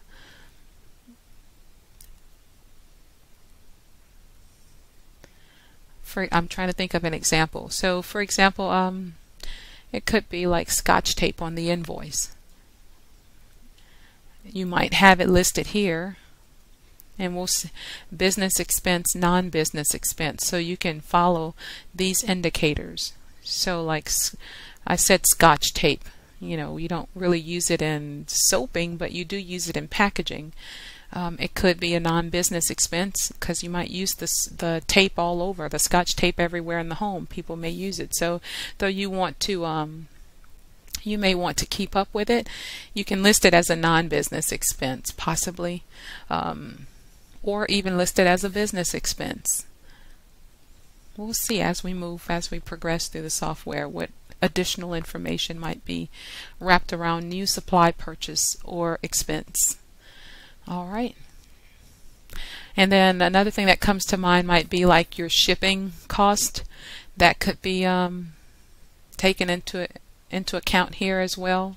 Other expenses that you incurred on your invoice, for example. All right. So I'm going to click cancel, and we're going to continue with the wizard. Organize by category. Organize by categories. For additives or packaging, create new categories by clicking the New Category button. Click the little plus sign next to a category icon to expand it and see the additives it contains. Click the minus sign to collapse the category. To move an item to a different category, drag the item icon onto the destination category icon. To move several items at once, click the Move Signs button and select the source and destination categories. Use Shift-click or Control-click to select the items you want to move and click the Move button. When finished, click Done. I think we went over this one already. It appears to be really self-explanatory. It's already expanded because we clicked Expand here. We can collapse that and bring everything back in order. View as a sortable list as such, and you can see that it appears to be in alphabetical order, and you have all categories. You can have just the blends, or if you want to look at just colors, or if you want to look at just essential oils, and so on and so forth. We'll put all categories. You can even search for a particular additive. You can add a new category. You can move these categories, move the additives. I think we did this one also. Moving forward, record purchase. Record a new purchase. Select the item purchase. Select the item purchased and double click it, or click Shipment on the toolbar. This will open the new supply purchase form. Let's do it because that's where we just were. Thank you, thank you. Okay. Select the supplier or create a new one by choosing Add New Supplier. Enter the invoice number if any. So this is recording a purchase from the invoice, exactly like we said earlier. For the selected supply item, enter the number of containers, the size of each container, and the total price. If you purchase several different items in this shipment, enter them on separate lines. At the bottom, enter adjustments and overheads. These will be spread proportionally across the individual items to give the adjusted cost of each. For any special notes about the purchase, enter any special notes about this purchase, then click Save and Close. So yes, all right, so this is to record a invoice, and this is where you will enter the supplier. Here's different suppliers that are already in here. How would I enter a new supplier? You have no completed entries to save. Make sure you have specified for each supply entry the number of containers, container size, total price. Do you want to continue entering data? Yes. Supplier invoice. So let's say that this came from Easy Soap Making, supplier invoice number, blah, blah, blah. Just imagine that something's there. Base oil canola. Best before, lot number, container size. So here you can record all the information about the purchase, and what does this do? Okay, so this is going to help us to determine our true cost of creating product. So I can recall earlier that the cost to make the soy base, soap base that we looked at, that recipe, was 67 cents per bar. That 67 cents per bar is derived from all of the expenses that it takes to create that bar of soap or that batch of soap. And so all of these expenses are divvied up to help us determine what our true costs are. Alright, and moving forward to blends, blends and infusions. Create your own custom blends and infusions of 2 or more ingredients, then use them in recipes like any other ingredient and track their usage in your inventory. Click the Help button for information about creating and using blends. I think this is self-explanatory here. Soapmaker has encountered an error or an error in new supply shipment import. An error log has been saved. Okay, I may have did that, I don't know. Moving forward, this is where we put our new blend. We've seen this before. I can close out of this and we get this error message. I'm not too familiar with the software yet to determine whether or not it should give me an error, but thank goodness it's recording it. Alright. And then edit stock quantities. This is the last section of the wizard. It says audit your stock quantities. Periodically, like annually, you will want to audit your stock. Print your entire stock list, take it to the stock room and mark up the printout with the actual quantity remaining of each stock item. In My Supplies, select an item whose in-stock quantity is incorrect and click Purchases on the toolbar. This will open the Purchase History Report. All purchase records of the selected item are listed here, with the most recent at the top. The blue arrow indicates the oldest purchase with stock still remaining.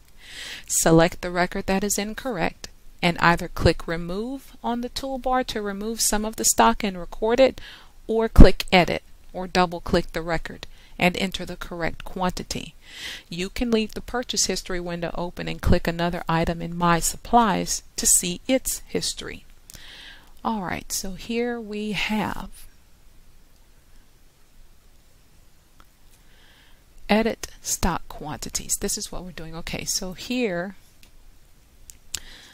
I double click the base oil castor and I get this caution sign that says problem or incomplete entry, item cannot be saved. I think this is me from earlier. I really don't have anything to put here, so I am going to cancel that. And what happens next? It's still there. No, it's not there. Okay, so it's been removed. Alright, so I'm canceling out of that. But this is how you would edit the stock quantities.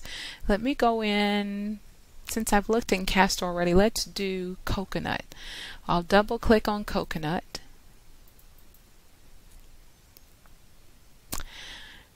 And if I wanted to edit this, notice how I'm looking for the edit. I just saw something. No, I was looking at this date. This is today's date. Okay, let's cancel that. Right, let's see. So it says we can leave the purchase history, audit your stock. Okay.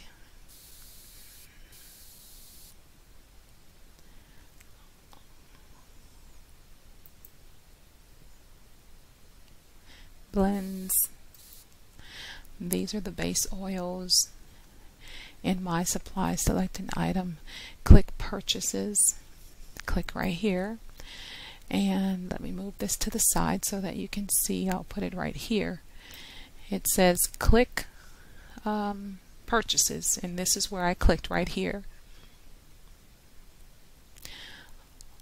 This will open the purchase history report. All purchase records of the selected item are listed here with the most recent at the top. The blue arrow indicates the oldest purchase with stock still remaining.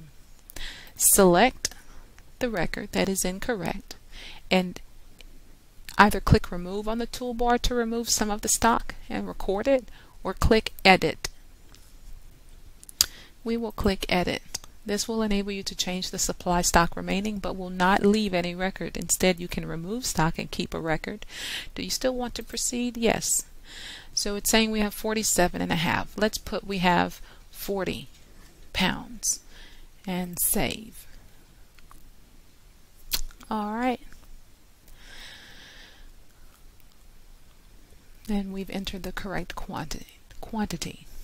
Alright then, now we can close out of this.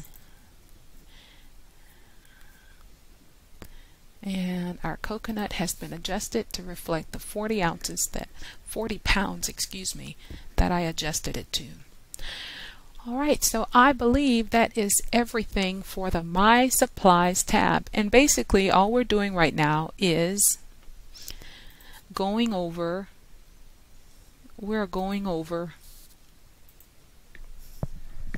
some of the example data that's in the software, in the application, before we delete the data, before we clear all of the data. I just wanted to give us an idea of how this stuff is inputted. Now we're going to look at My Products. This is the last area to look at to get an idea about how it's set up in the system, so that we can have an idea for our own setup, right? Product status and production history. There is a wizard. Let's start with the wizard for this one. It says select a task and I'll guide you step by step. If you don't need my help, unclick the wizard button.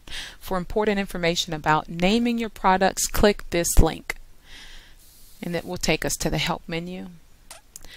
Okay, so this is our product status and production history. The initial setup, initial inventory setup. When you are ready to start using Soapmaker to create your own recipes and track your inventory of supplies and products, you will need to go through a one-time setup process. Click this link for information and step-by-step instructions. The batch list. The batch list can show all the batches you have made, or you can select batches made with recipes in a particular group, batches made with a particular recipe, or batches with a particular product descriptive name. You can also select a particular location or date range and choose to show only batches which still have products remaining in your stock. The list can be sorted by clicking a column header. Click twice to sort in reverse order. For each batch, the list shows the date made, whether it's ready, based on the cure time you set, and the number of products made, sold, and still remaining in stock. The icon on the left indicates the recipe type: C for cream soap, L for liquid soap, S for solid soap, or N for non-soap. Okay. Edit batch details. Editing the batch details. When you create a new batch, Soapmaker fills in the batch details based on your preference settings. You can see the details for a particular batch by selecting it in the batch list. If you want to change any details, click the Edit button. The bars are portions made and their size are set in the new batch dialog, but you can change them here.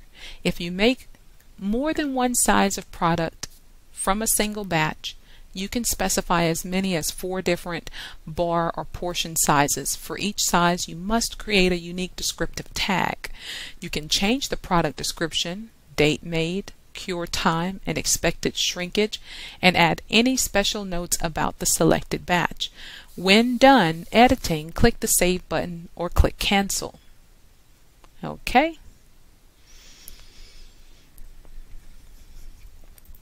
Record product sales.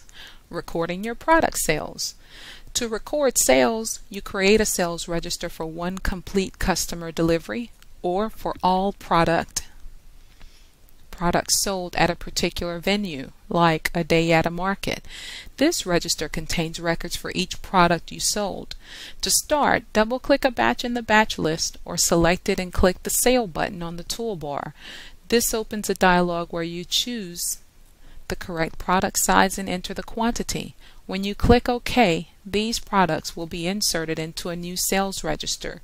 To add more products to the same sales register, double-click another batch in My Products or select it and click the Sale button on the toolbar. All your sales are recorded in the Invoices report. Click the Invoices button on the toolbar to see it. From there, you can print customer invoices. Alright, so let's do this. Smooth shave. That's the product description. We made one batch and two sub batches. I'm sorry about that. We made one batch and two sub batches.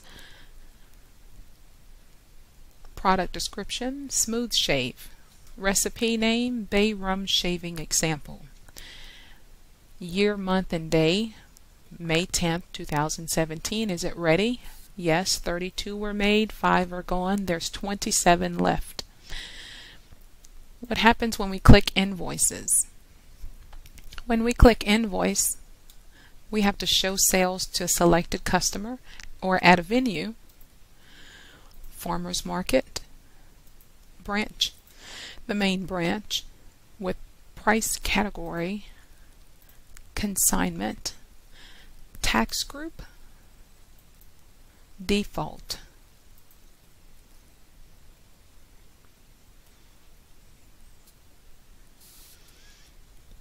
Okay, and let's see. Content sold from product stock location, packaging item, memo, only list unpaid invoices, no records found to match selection criteria. Let's see if anything happens in all. Alright, so here, when I change the parameters to retrieve any invoices for all customers, all branches, with a price category, all categories, all dates, it did retrieve one invoice from Ye Old Soap Shop. Let's double click it and see what happens. Or click it once. I clicked it once and it gives me additional information. The contents of the sales register. Sold from product stock location, from home, smooth lilac, medium size, 2.6 ounces, product code, different parameters set up, 5 of these, $4 each, made $20, it appears. Pink lilac, 2 large at 4.3 ounces.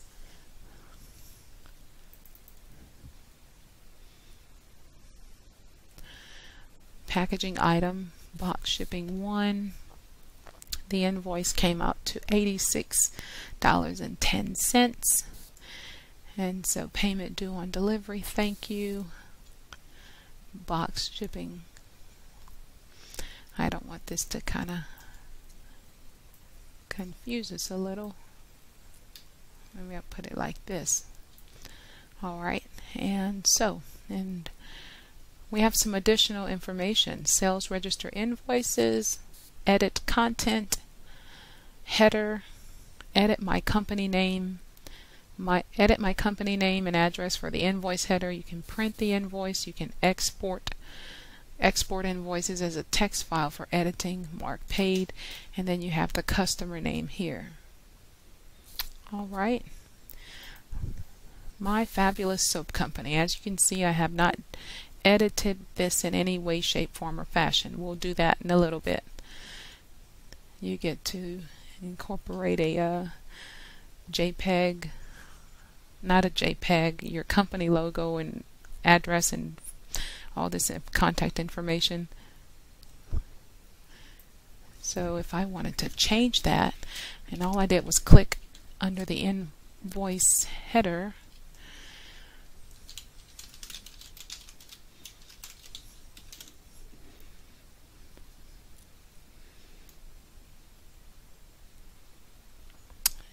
And so this information is changeable.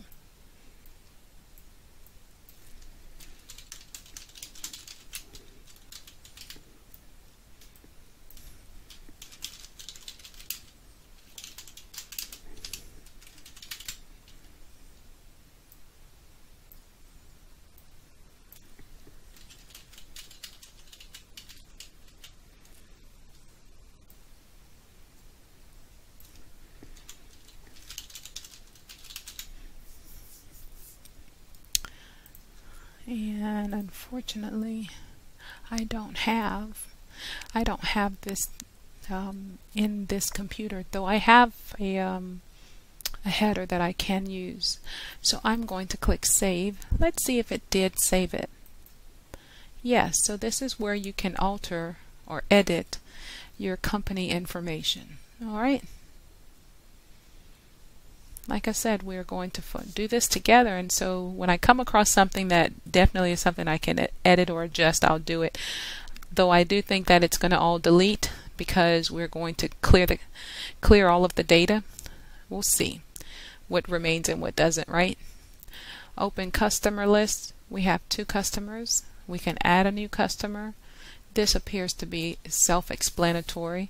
Ye Old Soap, there's branch information if you have a new branch, if you need to edit their branch. Are they a consignment customer for you? What's their billing address?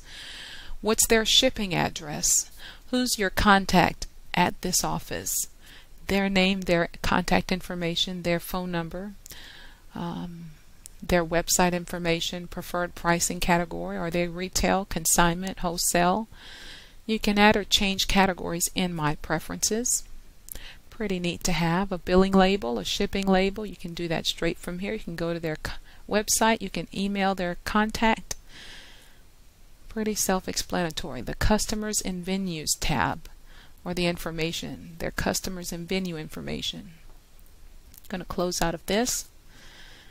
And what happens when nothing happens when I double click on Pink Lilac or Smooth Shave, but only when I double click on the customer's name does it give me the invoice and break down all of this information, even the date of the invoice along with the pricing category, and I get to track the payment of this invoice, the price list, fill prices, clear prices, tax rates. You see there's some parameters listed. I did put those in. I remember it now. I can show tips, or I can remove tips by depressing it. Alright. Payment due on delivery, thank you. Boxes, we did look at this a little while ago. Close sales register without saving, yes.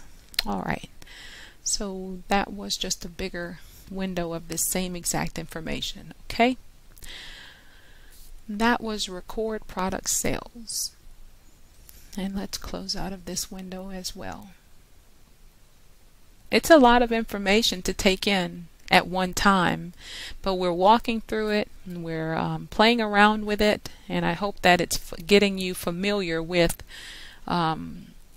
using the application. I think it's very good. I think it's really good. It's just a lot to get used to initially, but we'll get through it together. Moving forward to the sales history, viewing sales history. To view the list of sales records for a particular batch, select it in the batch list and click the Reports button on the toolbar and choose Sales Category. Sales History, excuse me. You can also choose Sales History under the Main Report menu. On the Sales History report, you can choose to view only sales of a particular recipe or recipe group, sales to a particular customer or at a particular venue, and sales within a date range. For each product sold, the list of sales records shows your unit price, the total amount, and your profit. If you need to contact a customer who bought your product, select the sales record and click the Customer Info button on the toolbar. Click the View Invoice button to see the complete content of the sales register that includes the selected product record and optionally print a customer invoice. Alright, so let's take a look at this window. Show product stock in location home. In home I have 27 of Bay Rum shaving, the smooth shave left, and I have 13 of Sweet Spring left. Alright. Show my locations, list batches by recipe or product description. Product description is good. Product description, all products. What about just for smooth shave? It's listing only for smooth shave. What about only for Sweet Spring? It's listing only for Sweet Spring. And what if I want everything listed? Here it lists everything that we have. All dates, if I want last year only, if I want this year only, there's nothing. Last year only, which is 2017, there's those two. If I want all dates to display, this is what it has. Show only items with stock left. Show sub batches. And so the sub batches gives you the different sizes, large or medium. Consolidate products. Add to sales registry directly. So I will put us back how we were. And no batch selected. Let's select these two batches. Now we can talk about Bay Rum shaving example in home location. Sale, transfer, move products to another location. Select the desired product tag and enter the quantity to be transferred. If you want to be able to select products without choosing a specific batch, check the Consolidate the Products options here before transferring products. Okay, so you can move products if you're not doing good in one area and doing well in another area, especially with consignment type things. You could move some products around and just keep note of it, know where everything's at. Alright, sale, remove, select the desired product tag, add products to a sales register. If you want to be able to select products without choosing a specific, okay, I read this a little while ago. Click the Consolidate Products options before recording sales. Alright. Let's see. It has edit. Initial bars 12, nominal size 5 ounces, product ID tag. I might want to add a small and initial bars, and what I have left. The cure time on smooth shave is 30 days. There's a 2% waste factor, 15% expected shrinkage. Show notes. Alright, so you get the idea of what's being talked about in the batch. Number 1, batch 1. Alright, so you have invoices, and we looked at that a moment ago for the invoices. Alright, so moving forward, I think that was everything there. Well, if we click on batch number 2, which is pink lilac example in home location, we have all this information about that particular batch. How many are left in stock? 13. What's the product ID tag? Only large. And the initial bars were 23. We made 23. We said we had 13 left. The size is 5 ounces. We have our cure time. If we need to remove it, if we need to edit it for some reason, cancel that. And so you get to see how each batch, you can see the product status and the production history. in this area.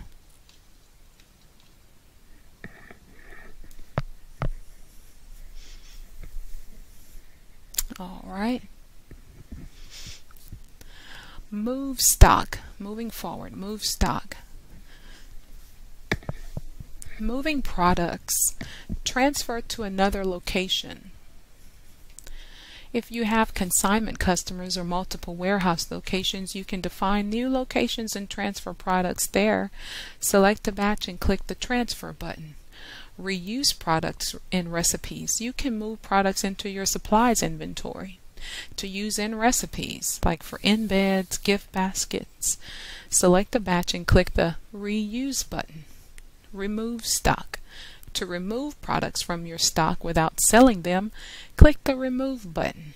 You will enter the purpose for this removal, like advertising, donation, personal use, write-off, or other. We don't have that much left for this section before we move into the big area. We just finished up product status and production history. I hope that you were able to get some information from it and get a familiarity with it to where you won't feel, a little apprehensive about it. Sometimes that can happen. So the very last topic is adjust product stock in the wizard. Audit your product stock. Periodically, like annually, you'll want to audit your stock, check or show only batches with remaining stock. Check show only batches with remaining stock, then print the batch list, take it to the stock room, and mark up the printout with the actual quantity remaining of each product. It's most similar to my supplies, right? When you're auditing your supplies. Well, here you're actually doing an annual audit of your actual product that you have completed. In my products, select the batch whose left quantity is incorrect and either click the remove button to write off excess or click the edit button to correct the stock left quantity and click the save button. Repeat this for each batch whose left quantity is incorrect. Note, if you reduce a batch's stock left quantity to 0 and have checked show only batches with remaining stock, the batch will no longer be displayed in the list. Okay? So this is how you would do your annual product audit. The annual product audit. So we would click here. Let's see, check only, show batches.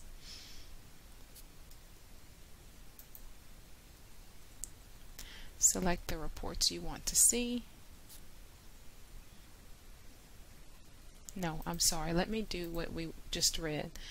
Alright, so here it says check show only batches with remaining stock. So this is where you will find that information. Show only items with stock left. And it's already checked. Okay? Then print the batch. After you click this, click print. Print the display. We're not going to print it. We're only going to preview it. So we'll print, and this is what we'll print. And then this is where you will take this list and you will literally walk to your area that your products are kept, and you will compare what you have left to what is actually on the shelf. If it's not 27, then here's where you can adjust it here on your sheet. Then you come back with this completed all marked up sheet of what's actually there, and you can edit or you can remove it from stock here. Okay, so once you're out of the stock room and the marked up printout is marked with the actual quantity remaining, select a batch whose left quantity is incorrect and either click the remove button here or edit. Let's just edit it. And this allows us to edit these parameters. So instead of 12, let's say we have 11. Click Save, and our changes have been saved. Alright. And where did we change the 11? To the large. And if we click Show Sub Batches, we'll say a large has 11. Okay? So I will deselect that, and that's an example of how you can edit your product's production history. All right, I think that's pretty good. I'm so proud of us for getting this far, and I'm very happy. All right, so let's go back to our initial setup in the help menu. If you closed yours out accidentally, I'll show you where to get it again. It's in the help menu, the user's manual, and then click initial setup. A little more than halfway down the page, there's a blue hyperlink that says initial setup. Once you click on it, it will take you to the initial setup. If you don't find it there, go under the search tab, the search area, and type in initial setup, and hopefully you will get to where we are. So remember, we were instructed to delete the example data from the database. That's what we were supposed to do, but we made the decision to go through each one of these different areas to see what was actually there. We wanted to just delve into it a little further to get an idea of how some of the information was captured and utilized, and how it was set up in my recipes, my supplies, my products. Now I'll tell you something that I did gather from this. It seems that once you go into each tab, there's additional tabs of information that are built in for each area. For example, my supplies. You know that there's going to be vendors, so there's going to be areas where you can capture your vendor information. My products. You know that you're going to have customers purchasing products. It could be business customers, it could be personal, it could be personal use. So you know there's going to be areas for you to set up parameters to capture the contact information. So it appears that the more we get into the software, the more we will become familiar with each one of these different windows. That gives us an opportunity to learn about more things for the software. So moving forward, and we've already set up well, no, let's not even go there. What I was going to say was we've set up the preferences, but that's all going to be cleared, because this is what we're going to do now. We are going to delete the example data from the database, and here's the caveat. We are going to clear the data knowing that all the data of the selected types will be deleted. All the data of the selected types will be deleted, so do not use this command if you have entered any data you want to keep. So where do we go for that? Let's minimize this. Go File, Database, Clear Database. I'm clicking on Clear Database. It opens another window. This command is intended to be used once to remove example data that came with Soapmaker. Use it before you start entering your own ingredients, recipes, etc. into your own database. Check the data types you want to delete: batches and sales records, recipes and blend formulas, recipe groups, purchase records and ingredient costs, additive ingredients, packaging items, suppliers, and customers. Clear everything, because none of this information pertains to you or my business, and so we don't want anything looking for information that isn't there. Once you delete something, I'm certain it appears that it's all networked to each separate area. So I would strongly suggest to select everything, delete everything. And so clicking OK. Are you sure you want to permanently delete all batches, recipes and blends, recipe groups, purchase records, additive ingredients, packaging items, and suppliers and customers from your database? Yes, because it's the first time we're using it, and we need to clear it out to get our information input, to get our information into the software. Soapmaker will now restart with the cleared data.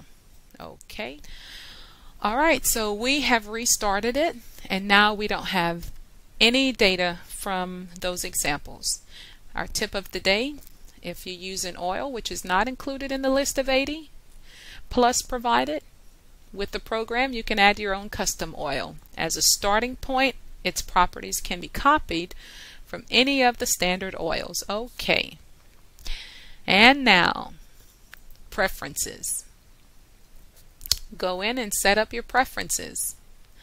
And you can do this on your own time, or you can take a few minutes to do them right now.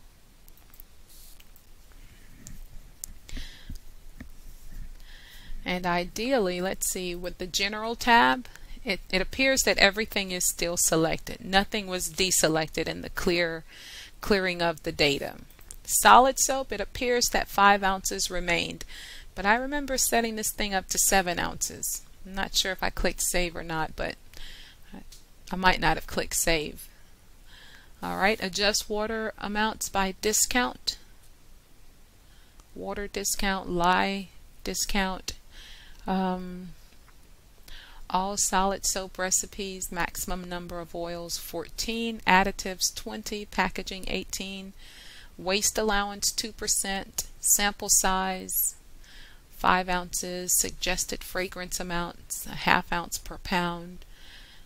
Moving on to the liquid soap. I don't do liquid soap, so I'm not even going to mess with this tab. And I don't make cream soap, so I'm not going to mess with that tab either. Non-soap, I'll take a look at this. Input units for ingredients, grams, that's fine. Recipe volume units. Let's see, do they have ounces? Or is it just fluid ounces? I guess fluid ounces is fine for volume units. Portion size, I put 8 ounces. Portion size, we'll say 1. Calculated weight units, we'll say grams. Weigh scale provision, let's see, expected water loss during process, not sure what that's about. I'm sure we'll get to it further in.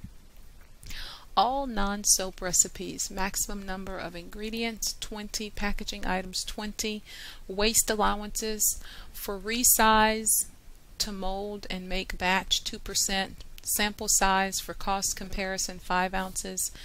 Alright, that's done. Blends, input units for ingredients, let's use ounces, or do they have grams? Yeah, let's do grams. Calculated weight units, let's do grams. All blend formulas, maximum number of ingredients 10. Maximum number of ingredients, let's do 7. And set this up as specific to your liking. You can always come back in and change this. Alright, now for this tab, the Production and Taxes tab, sales tax used in supply, shipment, and sales record forms. Select tax group. I have Baytown, Chambers, Humble, and Louisiana. So it appears that mine did retain the information, and I'm sorry for the rustling in the background. I purchased something recently and I wanted to capture the tax, 8 1/4, and that's what is here. And I'm just checking it on 2 other receipts that I do have.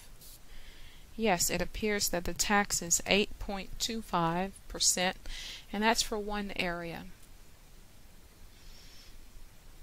And we'll go through this a bit further when we're moving through the software to totally understand the production and taxes area, because I don't want to set it up incorrectly. I want to set it up correctly at first. Sales tax and value added tax. Soapmaker provides a number of features to help you track taxes, and in the professional edition, prepare tax returns. The initial setup. Let's see, tax 1, tax 2. According to my area, I only have the one tax. It's 8 1/4, but I need to get the tax for the other 2 areas. The other 2 or 3 areas. Okay. Alright, I'll get out of this area for now. Moving forward, supply stock value, current market value. Remind me at year end to capture inventory values. Post-process defaults can also be adjusted in my products. Days needed to cure, I put 45. Expected shrinkage, 15%. Price for use in your price list. Okay. Alright, I'm going to click Save Changes. One thing I know is whatever I need to revert to or come back to it and change it out, I know that I can always just quickly open the Preferences tab here and I have access to it again. That's the beauty of working your way through the new software.